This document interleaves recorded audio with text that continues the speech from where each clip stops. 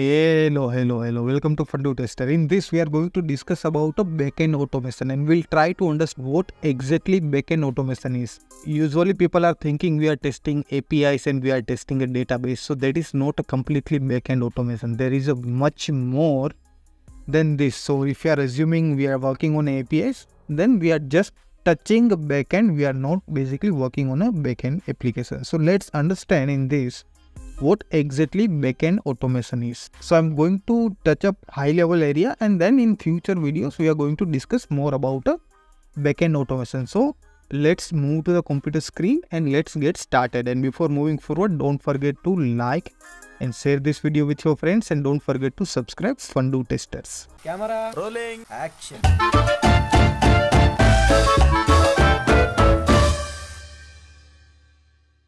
So moving to computer screen. So here, after seeing this image, what basically you understand. So here I'm making some API calls from the server on a server. So this is the basically server and this is the database, and I'm making some API calls, and I'm sending a data and I'm getting a response. So this is how basically application works. So earlier days, there used to be a monolithic architecture. There will be one application deployed, all the functionality of application bundled and deployed at one place. But then one guy came, Peter, and they have changed the entire landscape. Everything has been changed. So now we have monolith, we have service-oriented architecture, we have microservices, and we have serverless architecture.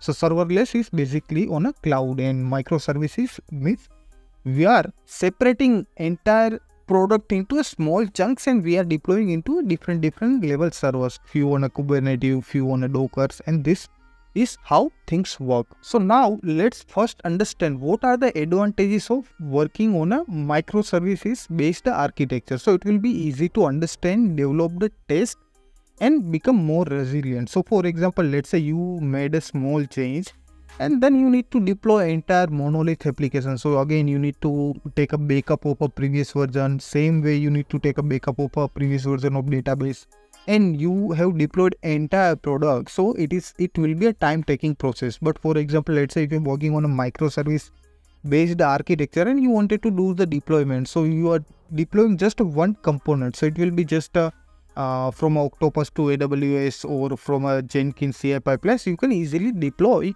any application. So this is a fairly easy compared to the monolith architecture, and then deployment independently distributed in nature. So for example, if you're deploying one component, so it won't affect any other component. You can easily implement CI/CD. So these all are the basic advantages of a microservices based architecture. Now what are the components we have? So backend, we think it's just a simple server and we are deploying a code, but there will be many things. Like for example, let's say if you're working on a server, so it will be a physical servers like on premises we used to have, and then now we are moved to the cloud era.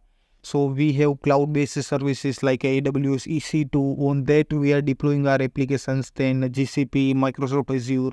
So we are leveraging cloud infra as a server, and apart from operating system.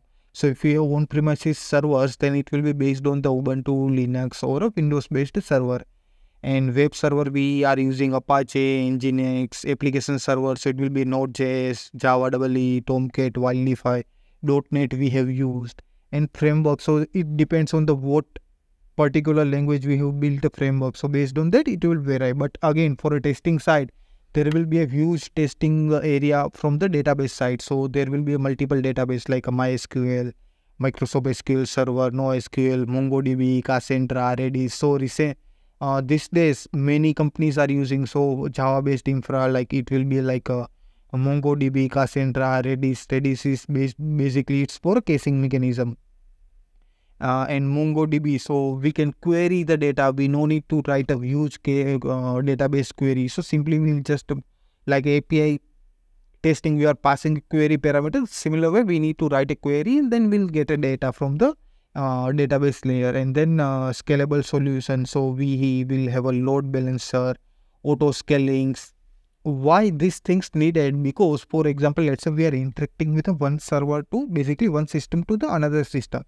So this one system will have a bandwidth of handling 1,000 users at a time, but another system will have a capabilities of only handling 800 users, and that is an independent service. So for example, let's say we are making a call on a payment gateways or some other third party service, and they have requirement defined, so we need to tune our application based on their criteria. So in between, basically we can place the load balancer or different kind of a queues we can place, like a RabbitMQ, ActiveMQ. If you are working on a cloud infra there, on a AWS we have a SQS. So these things can be leveraged for load balancing and stuff. And later on, we have a different level of authentication and authorization mechanism. So it's auth, JWT token.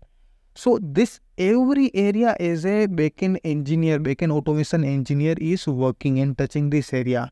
And caching, so we have dedicated Redis. So most of the companies these days using a Redis.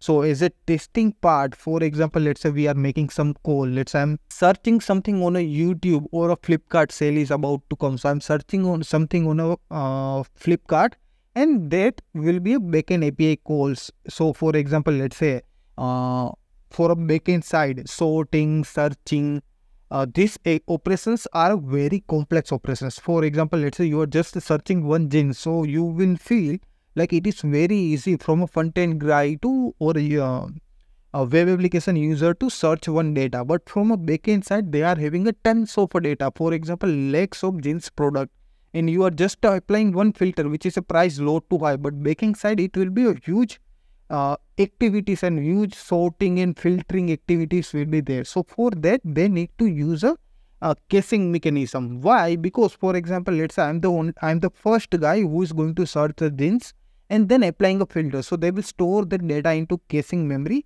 and whenever, for example, my friend or my wife is going to search that data, then data will pick up from the caching mechanism instead of going cold to the database. So this is how they are building applications to reduce end user load and improve the performance. So for that, testing a caching like a Redis or meme cache is a very important.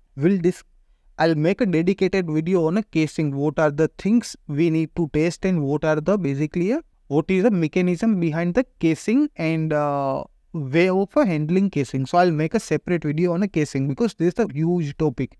And then message queue. So for example, let's say ActiveMQ, Kafka, Amazon AWS, AMQ. So these are the queues basically. If you are familiar with, for example, let's say RabbitMQ, then ActiveMQ will be fairly easy. Just the syntax and everything will change, but fundamental it will remain same. So, but again, this is the part of a data structure. So we often debating on a social media and on a company why data structure is being asked for automation engineer. So this is why if you're working on a complex solution, then complex algorithms or complex implementation will definitely requires.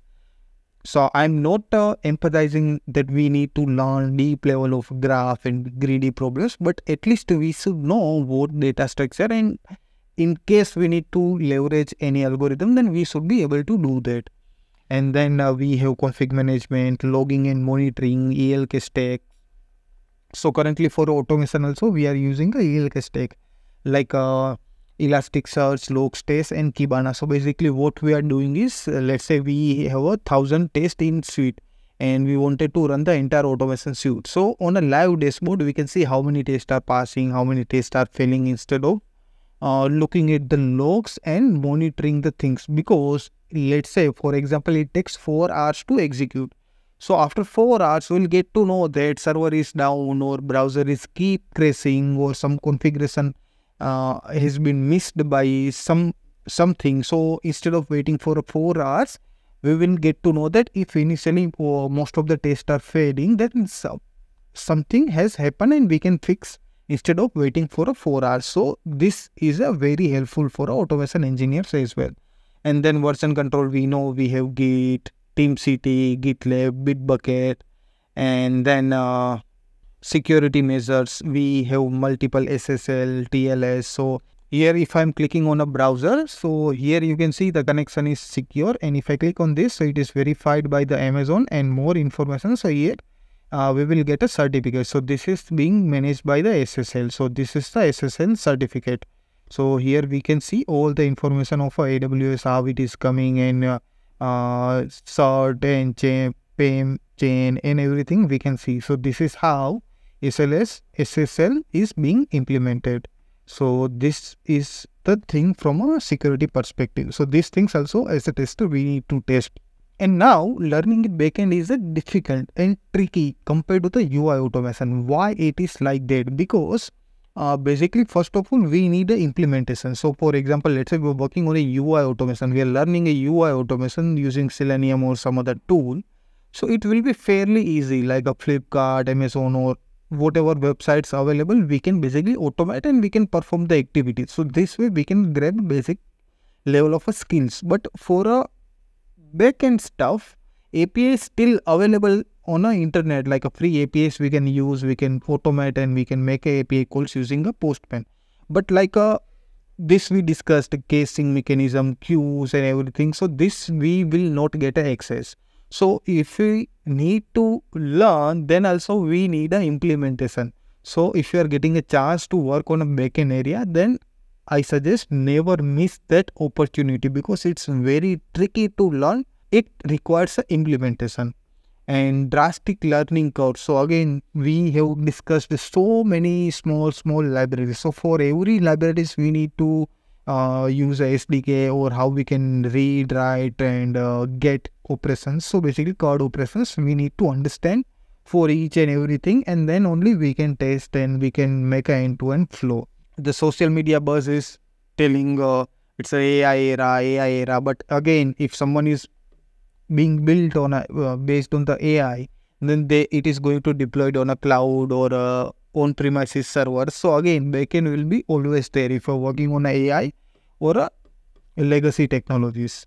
So one more very important thing, API testing is not a backend testing. So API, just we are touching with the first layer of a backend, but backend there will be n number of layers, like we are making a calls, then it will go to the third party applications, payment gateway, banks, multiple servers. So it's huge infra. So we cannot say if I know the API, then I am familiar with the backend fundamentals. And then another very tricky part is a no tutorial, because as I said, it requires an implementation. So as a YouTuber, if I need to make a tutorial on a Redis, like how I can get a data from the Redis, or how can I read a KC, or how can I send a data on a SQS or any RabbitMQ. So I need that RabbitMQ. Before making a tutorial, I need to implement that. I need to write a code for a queues to send the data. I need to deploy somewhere, and then only from automation I can interact. So it is very tricky for a YouTubers or a educators who are teaching on who are making online courses. So I would say very limited courses are available, and management views. So again, now we have somehow good understanding, but earlier the testing automation understanding was like we have to use the UI test, we need to make an end-to-end test, and this is how we used to do the automation. But now we are slowly moving towards a backend. So managers also should have that mindset that if we more focus on a backend test or a unit test, maintenance will be less compared to the UI automation, because UI we will have a dependency on a browser may crash, or elements can be wronged, or element cannot wait, some element will be stale. So due to some reason, test will fail. But here, once we have built a concrete test for a backend, then there is less chance of failure, because there will be data dependencies. Otherwise, there won't be any dependencies. And coding knowledge. So again, backend automation is similar to the development activity. So if someone is saying I'm working on a backend automation, so that person should be pro in a coding as well, because it requires a high level of expertise in a coding. We are just not interacting with the element. We are playing with huge data to get the automation done. And let's discuss couple of the challenges of a backend automation. So complexity of a service. So whenever we are going to start working on a backend infra, we need to start understanding the complexity of a services or complexity of a end-to-end architecture, and then only we can start working on a automation. We can make a test based on that, and monitoring and logging. So it is tricky. For example, let's say notification service. I am talking about AWS SNS. So if I'm sending a data on a SNS, I will not get to know that whether I have sent a data or not. I'll get some message ID, but I'll not get to know that data is actually being sent. So for that, it requires a listener like a SQS or Lambda, and then on a CloudWatch, I can validate the data. So every time it is very tricky to identify and monitoring and logging the data, and then not enough a test data. That is a one more huge point. Then we have to figuring out what is a entry and exit point for automation. So that is tricky because every time it changes. Like a UI, we have just a login and then we can do so and so operation. It won't be like that for a backend applications. And initial struggle to understand the complexity. So this entire mindset game. So for example, let's say UI automation, we need to think about the user, we need to think about blah blah blah, how they are going to use the application, where they will click. But for a backend, there will be strict boundary, huge area. So for example, let's say from a payment gateway, I am supposed to get X response with 3 parameters. So it will be always 3. Because user is not going to get into payment gateway and send sometime 3 parameters, sometime 4 parameters. There will be strict boundary, strict guideline, but need to play with a huge data and need to deal with a huge complexity. And another challenge is not getting projects. So as I said, if there won't be implementation, then it's a tricky to learn a backend automation. So you're very lucky you're able to chance to get a work on a backend automation, and I would say don't miss that opportunity. I hope this video is useful because here I have shared my experience you will not get from anywhere else. And if you're looking for this kind of a content more, then tell me in a comment section if you're looking for a more, and don't forget to like and share this video with your friends, and don't forget to subscribe. Fundu Tester. See you in the next video. Thank you so much.